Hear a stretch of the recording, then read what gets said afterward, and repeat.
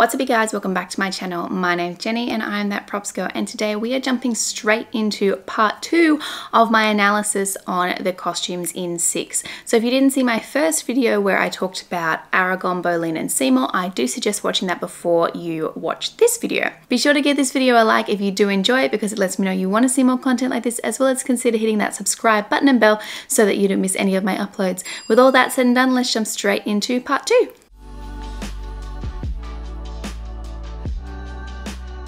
Moving right along to Anne of Cleves, my fave. Well, one of. Okay, here is her Queenspiration pick right here. Now, she is based off Nicki Minaj and Rihanna. Can totally see that. Cleves is the only costume that sort of changes throughout the show. So in our version, she has a jacket that gets removed. And then she's in this cute little bra, and oh, it just gives me life.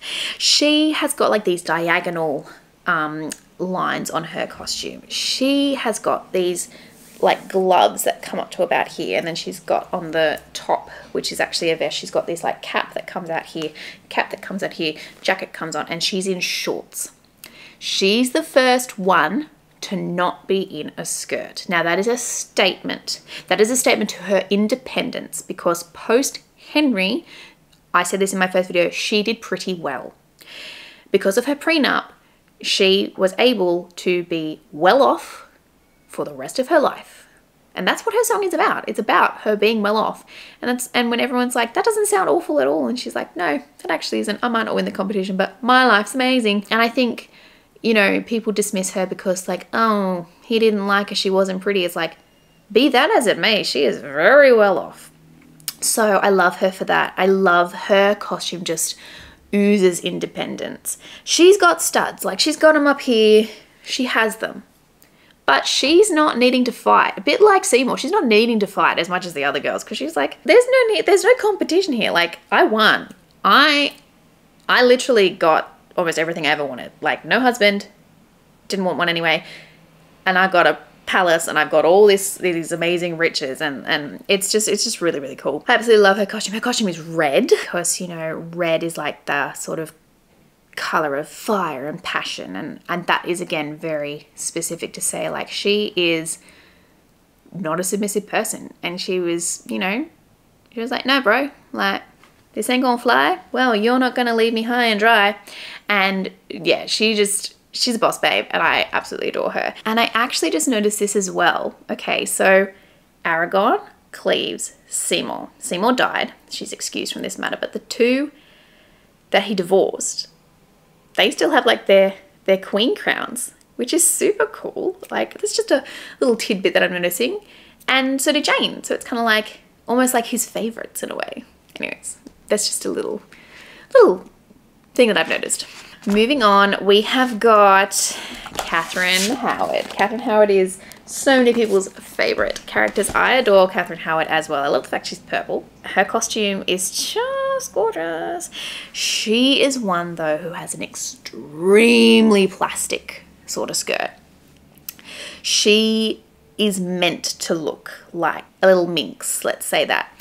Her top half is meant to look like a corset. Now, there are corsets and there are corsets. This is meant to be like a corset.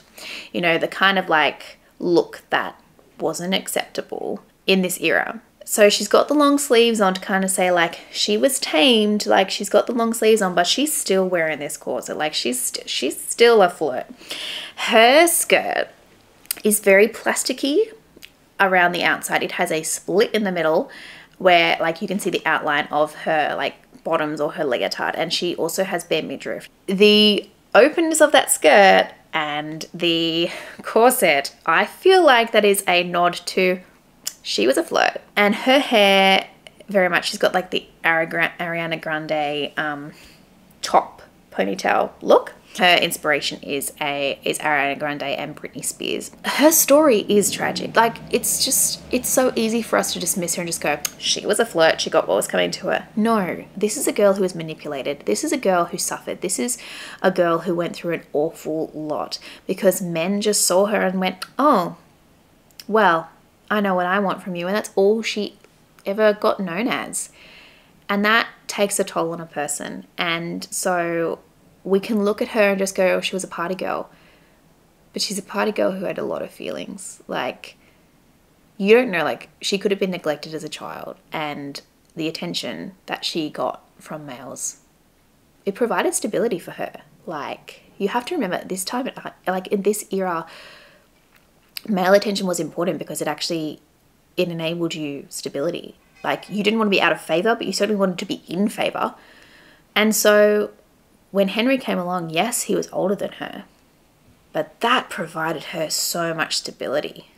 And it also rose her up in the ranks in terms of where she sat historically, like where she sat within the kingdom. So it's unsurprising that everything happened the way it did. But we are digressing from the talk of the costumes. But yeah, so there's definitely a lot more plastic feeling and so much color on her. And I think that is to go to say, like, the vibrance of this girl.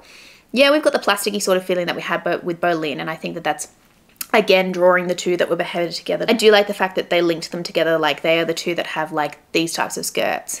The plastic, the chokers, the no crowns. She's got the ponytail claw thing that goes around, kind of like a scrunchie around her ponytail, and Bolin has got the one that goes around her space buttons. But they don't have crowns.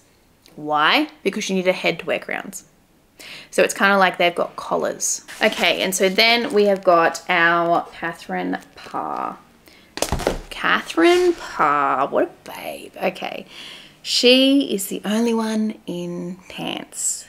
That is very, very strategic. She's got the studs on her head. So, you know how I was just talking about, like, how we had the collars on the other two? So those same, like, collar-like studs are on her head. So like this, but it's spikes, but not like crown spikes. The reason she's in pants is to show that she is the progressive one. She's the one who fought for women's rights. She's the one who survived. She's the one who is, like, really standing up for herself, because everyone gives her such an easy rap by just going, like, you survived, blah, blah, blah. But, like, as she says in her story, she's like, why does that have to be my story? Remember that I was a writer. I wrote books and psalms and meditations. I fought for female education so all my women could independently study scripture.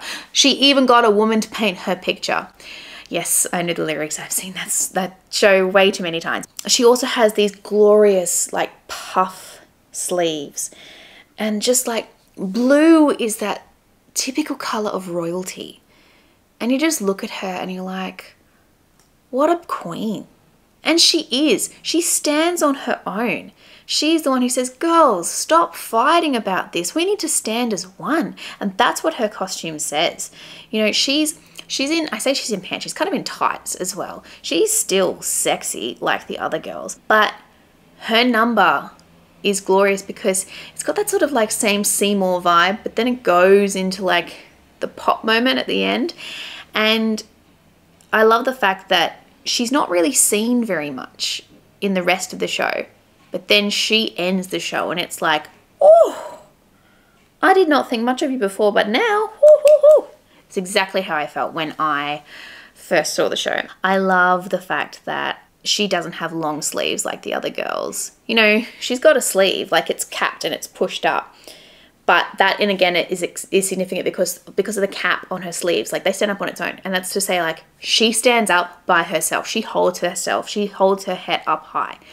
And it's just so remarkable. All of the costumes together on stage just look absolutely phenomenal. And my gosh, the swings who have to play all of these roles, whew, hats off to them, because they've got a tough job. Like, all of these 6 roles are difficult scenes. Like, there are none that are easy. And it's really, really clever to show how they have incorporated simple concepts and made them work really well in costuming. Like, I love the repeated motif of, like, the plasticky sort of color with the black pleather and the studs and all the various little variations and motifs that go through all of the different queens, but also make them so unique. And it's been really fun to actually analyze them and think about all this sort of stuff, because you kind of, like, until you, like, sit down and reflect on it, you wonder, like, you know, was the costume designer thinking about all these sorts of things? And I definitely think they were. And that it's not a coincidence that, like, a lot of these design choices were made. But that's part of design, and that's what makes design so fun. I hope you guys enjoyed this video. Be sure to give it a like if you did, and consider hitting that subscribe button and bell so that you don't miss a single one of my uploads. And I will see you guys next time. Bye.